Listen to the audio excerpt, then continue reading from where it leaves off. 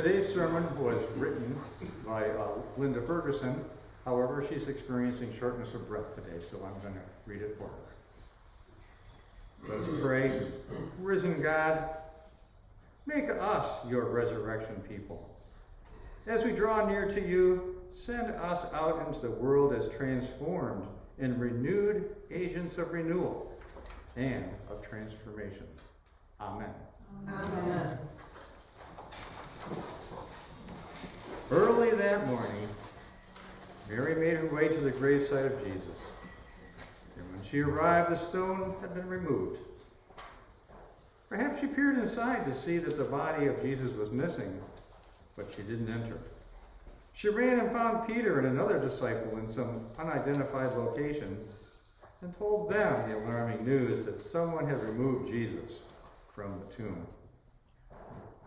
The two ran to the tomb, and maybe they didn't believe her. Maybe they surmised that the tomb would be a good place to start their search for Jesus. We aren't privy to their thoughts, only their actions.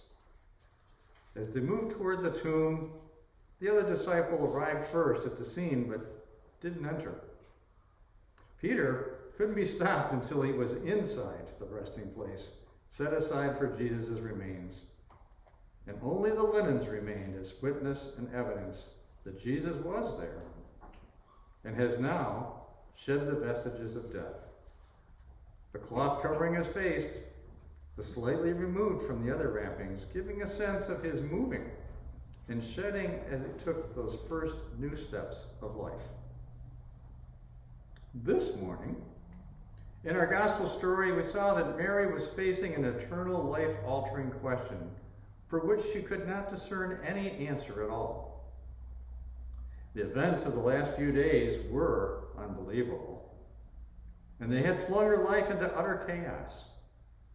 She was living grief beyond belief, questions far beyond any answers she could see. And that morning, all the questions were looming, with no answers anywhere close by. It all started in the dark. John tells us it was the first day of the week, and it was still dark outside. No hint of dawn at all. It was a darkness that covered everything, not just a physical darkness, but also an inability to see and understand the Jesus they followed, hidden by the dark events of the last few days. What could Mary do but return, if only to pick up the pieces of her life and try squinting through the darkness to make some sense out of what was left? She wanted to start there, in the last place she'd seen Jesus, ground zero of whatever life she was going to have to rebuild. All the while, desperately wishing for everything just to go back the way it had been before. I don't really blame Mary for returning to the scene, do you? After an exhausting week and the utter dreadfulness of what had happened, perhaps she'd finally collapsed out of exhaustion. And then a few hours later, while it was still dark, her mind started the questions all over again. Stretching her aching body and prying open her red, raw eyes, all she could think of was the memory of Friday, the horror of the cross, and the urgent rush to prepare Jesus' body before Sabbath began.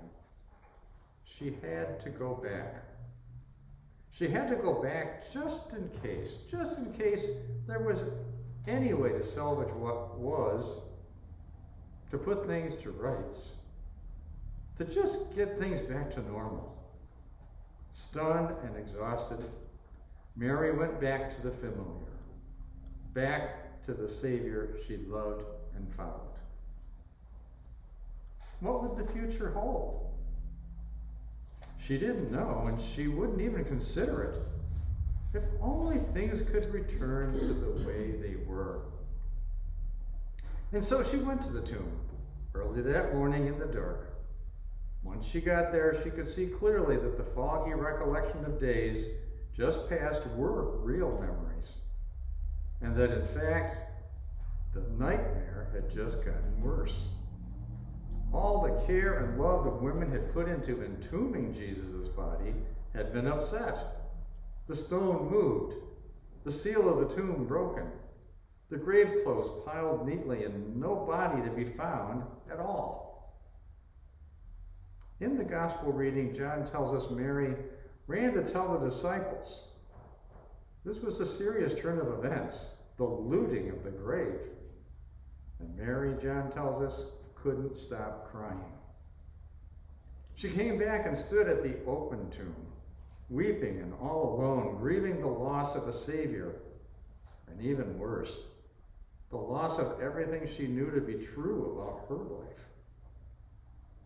And as she stood there weeping, she met a stranger in the garden. This man must be the gardener, she was certain. He looked at her with compassion. He was obviously distraught and asked her why she was crying, how he could help her, if there was someone she had lost. Yes, she sobbed. If you have moved this body for some reason, please, please tell me where you have laid him, and I will take his body and care for it. Please help me. Mary, her name. That was all he said, but then she knew. She knew.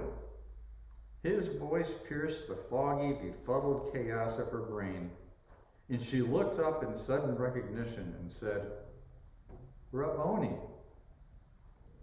And the moment when Jesus called her name, her whole world shifted, and she knew in an instant nothing would ever be the same again.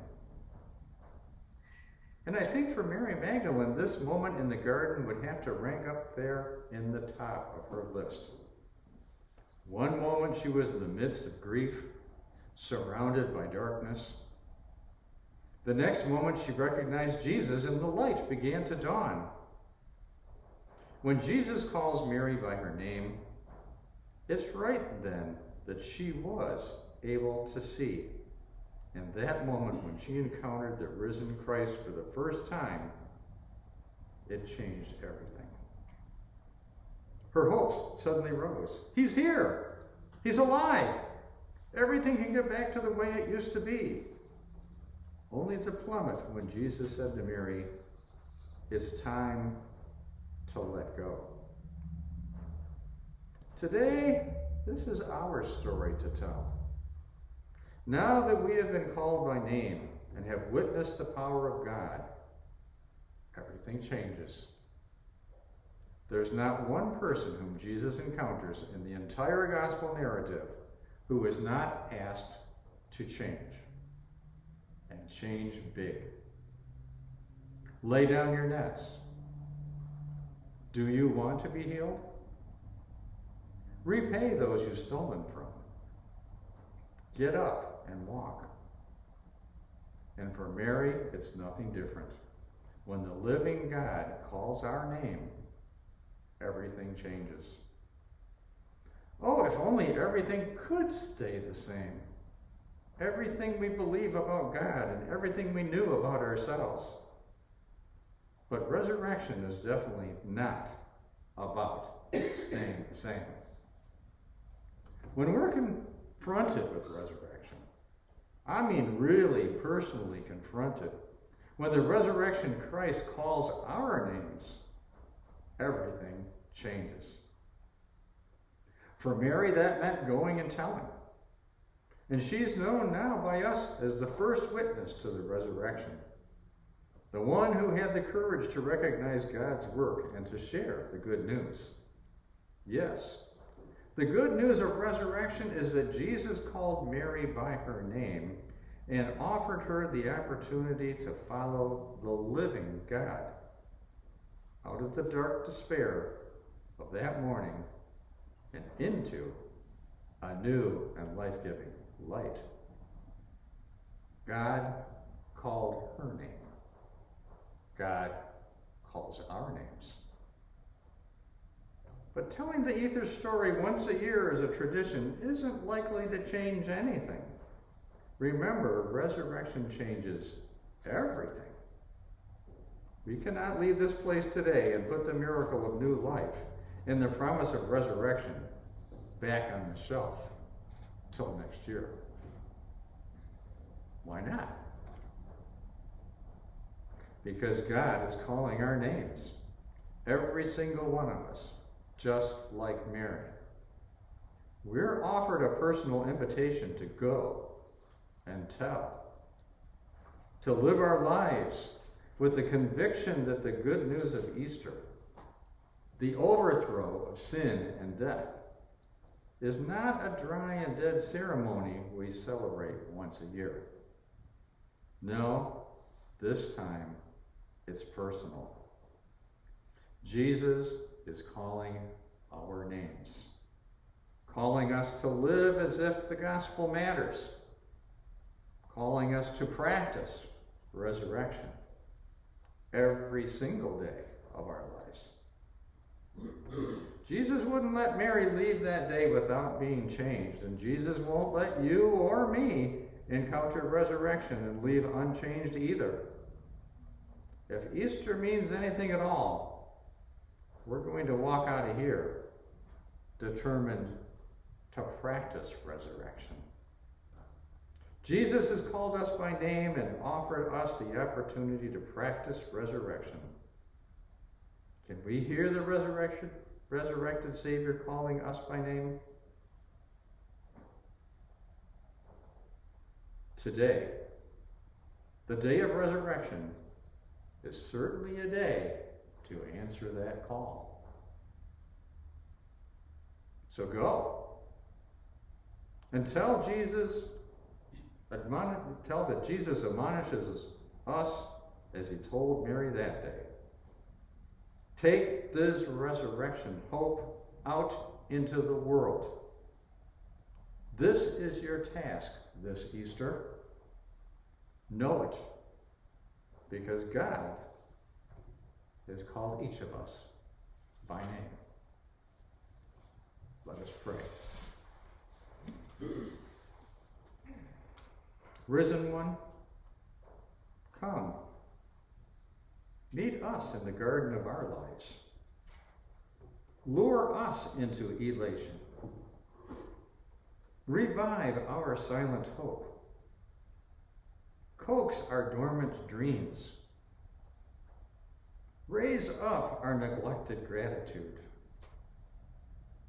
Entice our tired enthusiasm and give life to our faltering relationships. Roll back the stone of our indifference. Unwrap the deadness of our spiritual lives. Risen One, send us forth as disciples of your unwavering love, messengers of your unlimited joy. Resurrected One, may we become ever more convinced that your presence lives on and on and on. Amen. Amen.